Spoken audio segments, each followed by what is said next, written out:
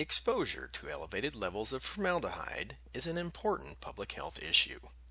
Following Hurricane Katrina, when displaced people were temporarily housed in new trailers and mobile homes supplied by FEMA, concerns over exposure to formaldehyde off-gassing from building materials, furnishings, and fabrics in these temporary homes gained national attention.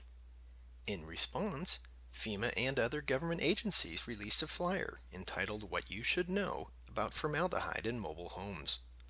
The following are excerpts from that document. Exposure to formaldehyde can make you feel sick if you breathe a lot of it. People can have symptoms such as sore throat, cough, scratchy eyes, and nosebleeds. Some people are more sensitive than others, so an exposure that causes no problems for some people can make other people sick or uncomfortable. Formaldehyde is known to cause cancer. The cancer of greatest concern is cancer of the nose and throat. Scientific research has not yet shown that a certain level of formaldehyde exposure causes cancer. However, the higher the level and the longer the exposure, the greater the chance of getting cancer. Exposure to formaldehyde might increase the chance of getting cancer even at levels too low to cause symptoms. To protect yourself from formaldehyde exposure, open windows as much as possible to let in fresh air. Try to keep the temperature inside mobile homes at the lowest comfortable setting. And spend as much time outdoors in fresh air as possible. This is especially important for families with children, elderly people, or those with chronic diseases such as asthma.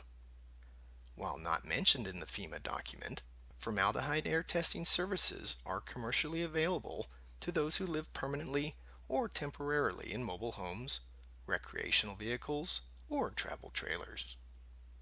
These are just a few things to know about formaldehyde and indoor environmental quality concerns. To learn more about this or other indoor air quality, environmental, occupational, or health and safety issues, please visit the websites shown on the screen.